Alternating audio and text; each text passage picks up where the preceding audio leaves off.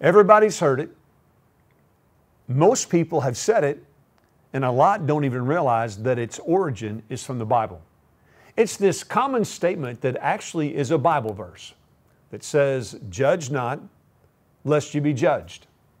There's a lot of misunderstandings about this, and oftentimes when there's a dispute or when somebody doesn't agree with someone else's character or an action that they made, or when somebody points out something that's wrong, one of the first statements that you'll see, especially on social media, is, "We're not supposed to judge."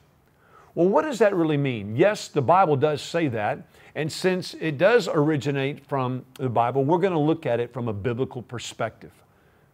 Judgment. What does it mean? What does it not mean? Well, first and foremost, let's look at what does judgment mean. Right now, I'm in a courtroom. I'm actually sitting in a jury box where a group of 6 to 12 jurors would sit, and they would assess a case, and based on the facts of that case and the rules of the land, they would make an assessment of guilt or innocent, and also an assessment of punishment.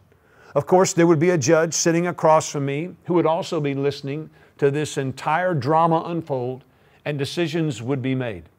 Judgments would be executed. So what does the Bible mean when it says, "Judge not, lest you be judged"? Well, first of all, it means that we are never to criticize or condemn someone. When a person is judging another person from the means of attacking them or maybe trying to bring them down to make themselves look better, that's always wrong. This was one of the problems with the Pharisees. It wasn't a matter of them wanting to help people. It wasn't even a matter oftentimes of them wanting to do what was legal or what was right. It was a means by them tearing people down. It was a means by which they were trying to mold people into thinking and believing and even accepting their own ideas and traditions. So it means that first and foremost, you never criticize or condemn other people. A lot of that is based on motive. The second thing that we learn from this terminology of "don't judge lest you be judged," it's a statement that means, in essence, don't go around trying to sweep around somebody else's front door until you first swept around your own. How easy it is for us to make judgments on other people and evaluate them without first looking in the mirror and finding out those things that are wrong in our own life. This verse also means that sometimes we are to confront other people. That can be a precautionary measure. I think about my own kids when I have to judge certain situations and I have to warn them of potential danger or consequence. It means that sometimes that not only as a precautionary measure, but simply because something is wrong or right. I have to make decisions every day that make me evaluate certain circumstances and in some cases confront people because of doing something that would be illegal or immoral. But this is extremely important. You see, the Bible says that if we are going to confront other people, to try to protect them, to try to help them, of course, should be our ultimate goal. But if we're going to do that, we've got to always be careful that we realize that we could end up falling into some of the same traps and sins that they have fallen into. We must be so careful about confronting other people because many times the faults that we see in other people oftentimes are some of the things that we have in our own life. You see, the biggest hypocrites in the world are people who point out the faults of others and they themselves are guilty of doing the exact same things. People may forget what you say, they may forget what you did, but they'll never forget the way you made them feel. It's so important that any time that we're discussing, and I think recently about social media, there's so many debates going on, and it turns into these vitriolic arguments where people are attacking one another. You see, we've got to approach every situation with compassion and with mercy. This is something that you see in the life of Jesus. One of the things that I love the most about Him. I think about when He confronted the lady that had been caught in adultery, or the woman that had numerous husbands. You don't see Him coming across in a condescending, judgmental, hateful way. No, He confronted what was wrong. He even pointed out what was wrong. But He did it in a way that showed love and compassion. At the end of the day, that's what every single one of us are looking for. And last but not least, It also means that we are never to judge situations or people based on self-imposed standards. This was another fault of the Pharisees. Jesus talks about this in Matthew 23 when he said, "You're like a whitewashed tomb." He said, "Outwardly you appear clean, but inside you're full of dead men's bones and everything that's wrong." He went on to say that they were actually like a tomb, which outwardly was beautiful, but inside was full of death. So we should never approach things from our own self-imposed standards. I think about when I first met Christ at 21 years of age. We started a street witnessing team. And so we would often be seen outside of some of the bars downtown and some of the peep shows and some of the strip clubs. And there were some people who did not understand exactly what we were doing. And they were making evaluations and decisions based on incorrect information. I think about times where I've heard people attack other people because they listened to a different genre of music or they went to a certain movie. We cannot take our traditions or our standards and impose them on other people. So we've talked about what this verse and what this saying does mean. We got to look at also what it does not mean. It does not mean that as followers of Christ that we are not to make an evaluation or determination about false teachings.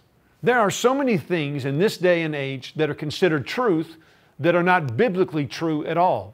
Some of them are even innocent sayings. I remember as a kid when I was growing up, my grandmother would say, "God helps those who help themselves." I spent my whole life thinking that must be a Bible verse. There may be some truth to the statement about the importance of doing what you should be doing, but it's certainly not a Bible statement. And so as believers, we have the right to make determinations and evaluations about teachings that are incorrect, especially in a day when there are so many teachings that are false. It also means that believers do have the right to confront actions that are incorrect. As I said earlier, I'm standing in a courtroom. The whole process of this courtroom is to set what's wrong and make it right, to make decisions about maybe inadvertent or intentional mistakes that people have made. Because we know that for every decision made, there is a positive or negative consequence. So believers do have the right to make evaluations. Again, we have to remember that this whole concept of judgment doesn't mean attacking somebody or trying to prove how wrong they are and how right we are. But we do have the right to make evaluations based on their actions, the way they live their life. Even Jesus said in Matthew 7:20, "By their fruits you shall know them." In other words, he said you can even look at a tree and you could tell what type of tree that it was based on the fruit that it produced. The same thing is correct in your life or mine. People that really know me and have spent time around me, they can tell what kind of man I am by the way that I live my life. It also means that as followers of Christ, we have the right and we are actually supposed to make evaluations and judgments about what is moral and what is immoral. It seems as in the United States right now, what really is right is considered wrong. And many things that are considered wrong are now considered right. It's not based on my opinion or someone else's. For those of us that are believers, we have to make these determinations, these judgments, based on the ultimate authority. And that ultimate authority is nothing more or nothing less than what God says about it. My opinion about something really is completely irrelevant. And it also means that as believers, we are to judge and we are to evaluate the character of other people. Now again, we have to put this in proper context, not in the sense so that we can alienate people or so we can ostracize them, but I think about my own kids. I have to make judgments based on some of the people they hang around with, what's good for them or what's bad for them. It's something that we are supposed to do and something that we should do. A verse comes to mind even in Proverbs 13:20 that says, "He that walks with wise men will be wise, but a person who has a companion of fools will be destroyed." So those are some lessons about what judgment does mean and what it doesn't mean from a biblical perspective. At the end of the day, it all boils down to, in many cases, outside of what God says is right and what says is wrong, is how we approach people. What is the motive behind our confronting a situation? Yes, there are moral absolutes. Now, that's something that is not very popular in today's society. We want to tear down all the barriers. We want to break down all the parameters. And some people say, well, every man has the right to determine what's right in his own eyes. But that leads to a lawless society. Some even say that it's unfair to say that something is wrong based on your own convictions. But yet, that's a ludicrous statement as well. Would we not all agree that Hitler is evil? Would we not all agree that murder is wrong? But there are moral absolutes. Always has been, always will be. The truth of it is, as I said earlier in the jury box, I'm ashamed to say there's been many times I have sat in that jury box and I have unfairly judged other people. I can also say that I've also been not only in the place of the jury box and the judge, but I've also sit in the place of a person who's a defendant, a person who has been wrongly accused of something or blamed for something that I really didn't even do. Judge not, so you be not judged. Yes and no. I got to judge every day, but why are we doing it? And what's the motive behind it? You see, we have got to take a stand at some point. And again, the stand's got to be based on God's Word. One of the things that I absolutely love about Jesus is the way that He interacted with sinners. That's right, people just like you and just like me. Luke 5:32, Jesus said, I have not come to call the righteous, but I came to call sinners unto repentance. It was Jesus' way of saying, I really did not come for those self-righteous, hypocritical, religious people that think they're better than anybody else. No, I came for the lost. I came for the hurting. I came for the broken. And I came for the down. Jesus had such a great compassion for hurting people.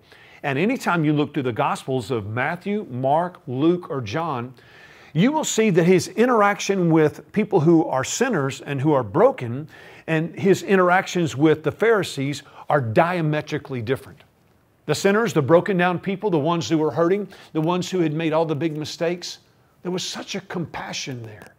Yes, Jesus made judgments, but you never saw Him attacking people. It was never criticizing. It was never meant in a mean-spirited way. Yes, He did confront what they did wrong. He told the woman who had multiple husbands, go and sin no more. But it was so much different than the Pharisees. When He had interaction with them, and by the way, let's not forget that it was the Pharisees that were the ones who falsely arrested Jesus. It was the religious people who stood before the governor of the day who had the right to dismiss Jesus' charges or to enforce them. Remember, it was the religious leaders that began to scream at the top of their lungs, crucify Him, crucify Him. Yeah, the interactions were completely different. You see, Jesus runs to sinful people. Some of the people that you and I might run away from are the very people that Jesus is running to. You say, well, Jay, how does that fit into this whole lesson on judgment? Because it's us trying to emulate and behave the same way that He behaved when He encountered hurting people. It wasn't this higher than, even though He was better than everybody else, He didn't act like it. Even though He knew more than anybody else, He didn't act like it. No, He came to them with compassion and with love and with sensitivity. And that's exactly the way that you and I are supposed to be. Yeah, we've got to take a stand. We cannot call wrong right. I would rather be divided by truth than united by error any single day of my life. So it's not a matter of not taking a stand, but it's how you take it. My mom used to always say to me, Jay, it's not what you say, but it's how you say it. Yes, there are plenty of moral absolutes, and God has set up parameters. And by the way, He didn't set up those parameters so that your life and my life could be boring. He set up those parameters for the same reason that I set them up with my own kids, to protect them. And it's because I love them. In a day when really we have courtrooms every single day all across the land. I don't mean just a literal courtroom like the one that I'm standing in. The courtroom of Facebook, the courtroom of Twitter, the courtroom of the locker room talk, the courtroom of at the office and at the job and at the school. Yeah, there's plenty of judgment being done. But we've got to be looking in our own lives. And we've got to realize that we've got to approach judgment from a biblical perspective. Most importantly, we've got to be like Jesus. A person who loved and a person who was a friend of sinners. Thank God for that. Because had He not have been, I would have never had any opportunity for forgiveness, and neither would you.